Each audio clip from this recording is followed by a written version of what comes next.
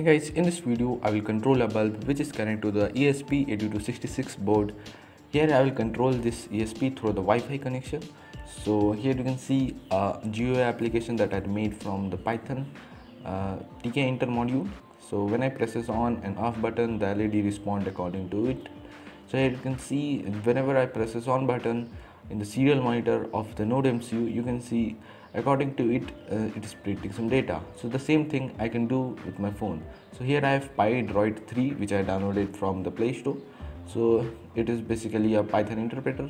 So I will just open the file which I had made from the computer and transfer it to the mobile. So I will open this .py file. So here you can see it is the same program that I have running from the computer.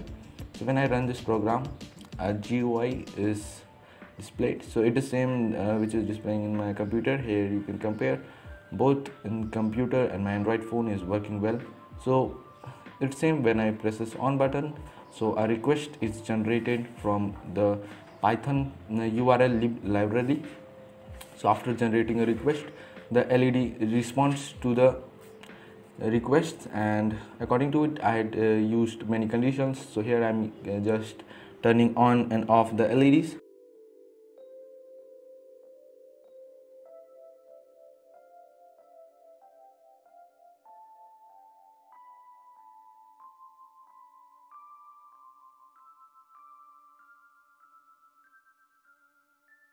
So you can make other projects like this.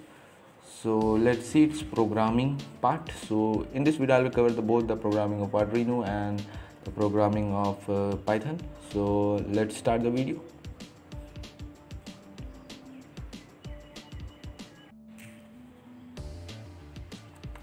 Hey guys, let's start the programming of the NodeMcu first. We will see the programming of Python later.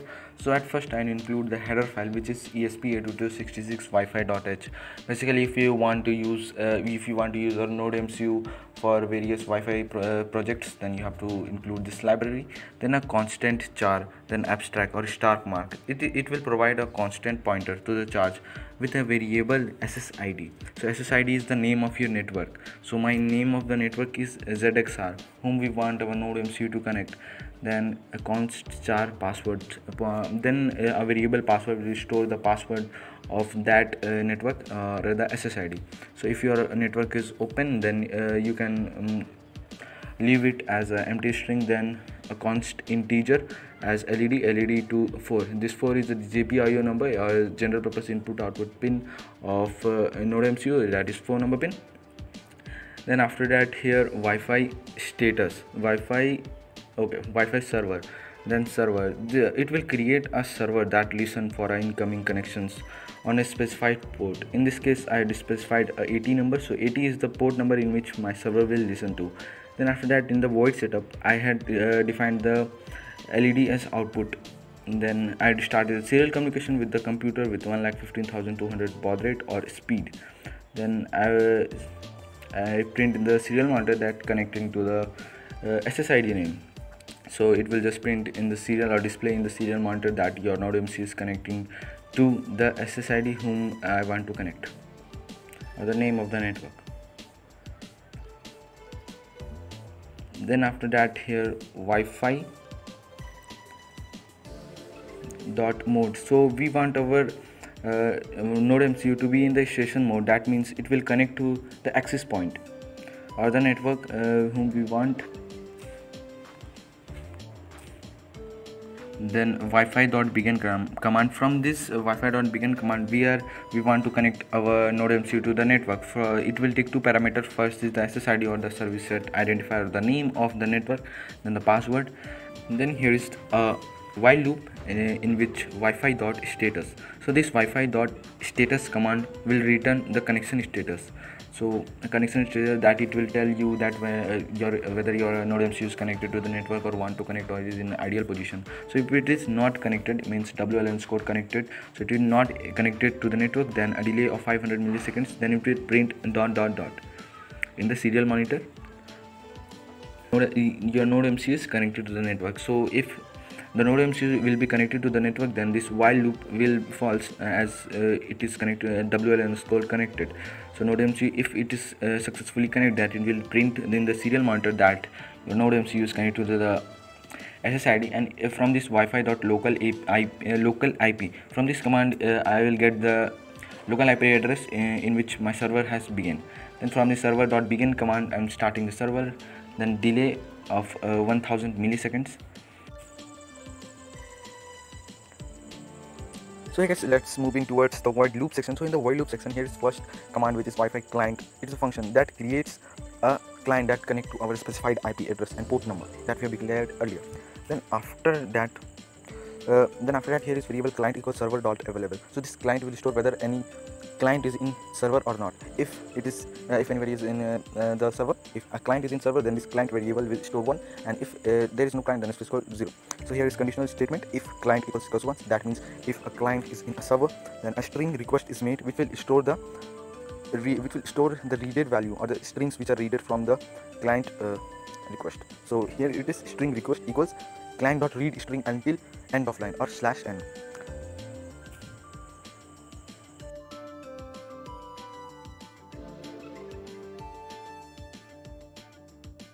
So this Wi-Fi client.flush function will discard all the bytes that have been written to the client but not yet read. So then after that, here I am printing the serial monitor the request. So if the request dot index of, so this index of, what is index of? So this index of is a method that returns the position of the first occurrence of a value in a string.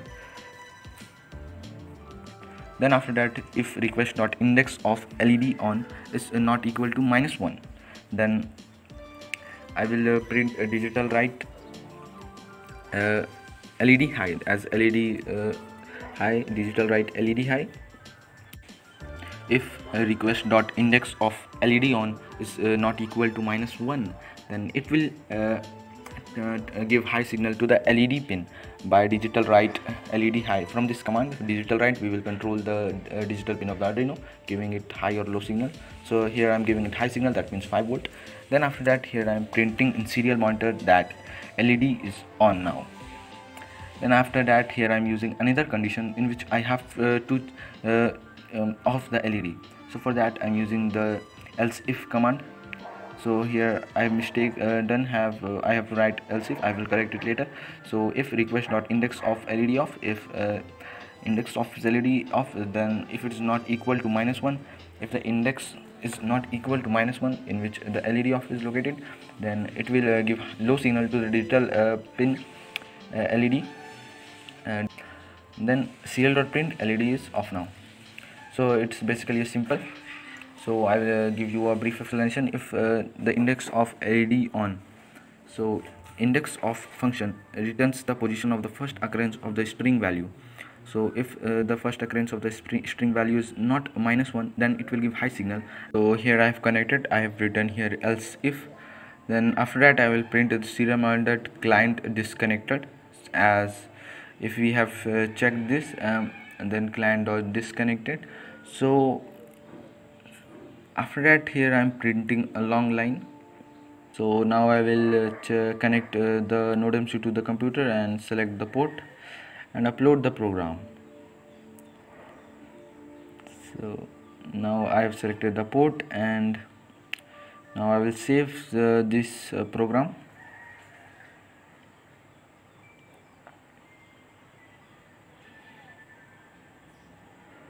After saving the program, I will upload the program.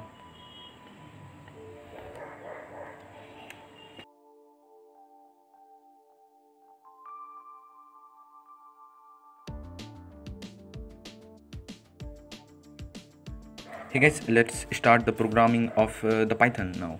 So at first I imported the Tkinter modules so that we can make the GUI. Then after that, here I am using urllib.request. I imported this library.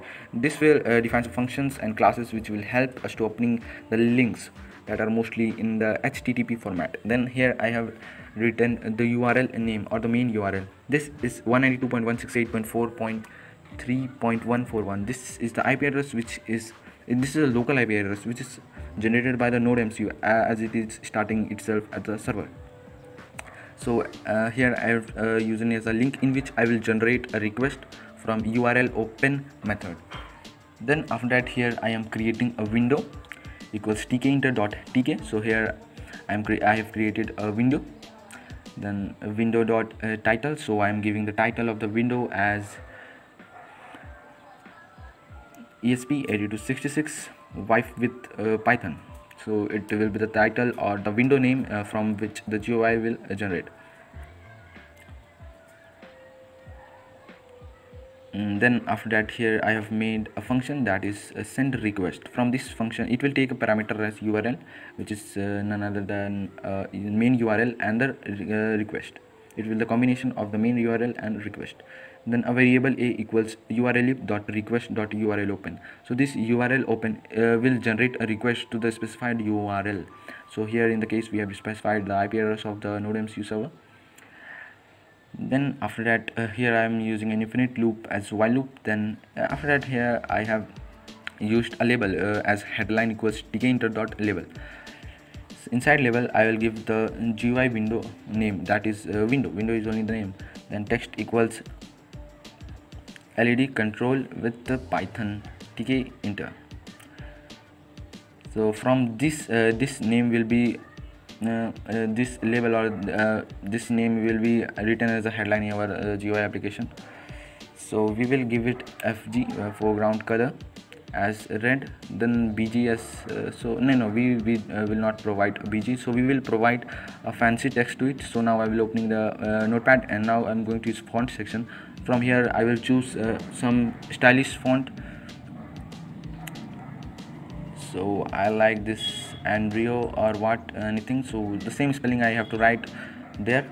So that type of syntax of the text will be written on the headline of my GUI application. So after writing this, I have to specify its text size, so I will give it 25.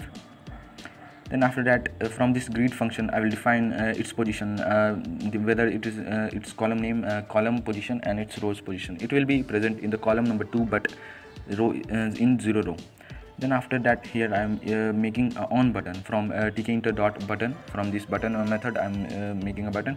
It will take the window in which we want to make. So here from then a text will be written on, then command equals none. So now so temporarily now I am typing here none, but later we will change this none by a function.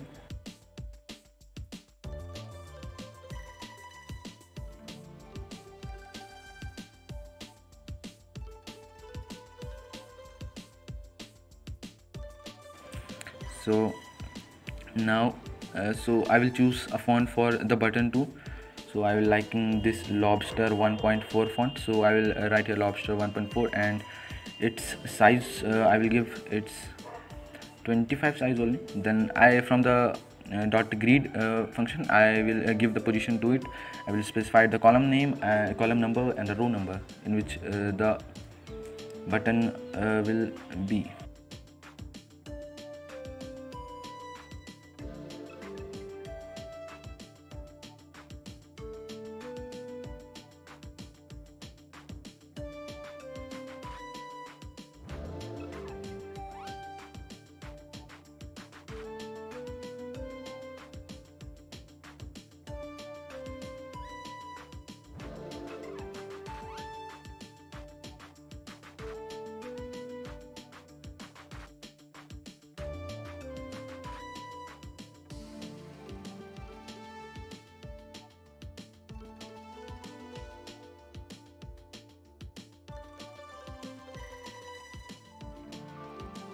Main loop, so the window.main loop means the main loop command I forgot to add, so that's why it is not running, it is not looking so nice. So we will add the row as one of the button.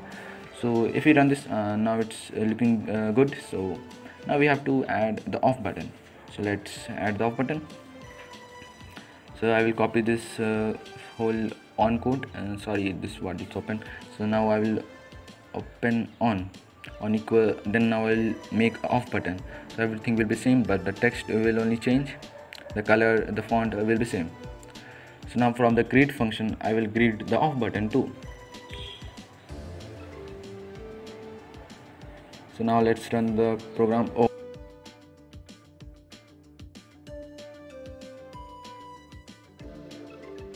The off button has overlaid the on button, so we will change its row number to the 2. So here it's looking great and good for me. So here is the full program I have completed. Now it's the time to add different functions.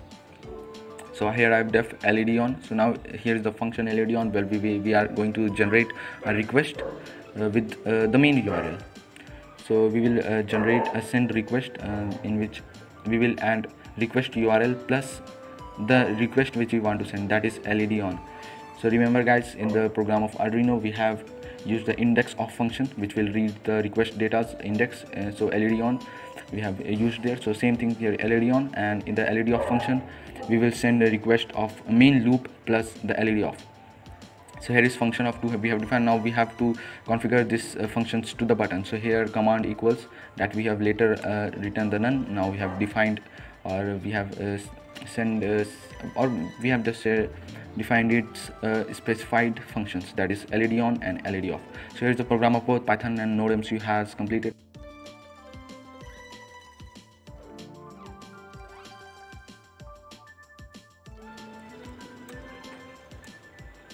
So hey guys, here I have uploaded the program in the NodeMcu board. So after uploading the program, I will open the serial monitor of the board which is connected to the specified port of the computer.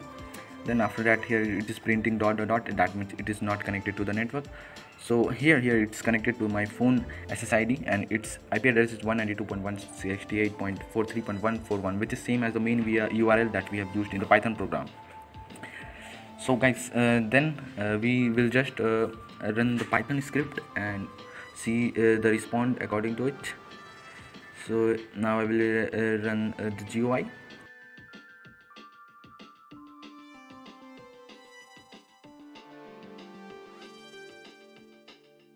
So here it comes, and here I have to connect to the same network. So remember guys that this work in the same network, whether you use your smartphone or your computer, but they will be in the same network so that the data will be communicated. This is not a IoT or Internet of Things. So after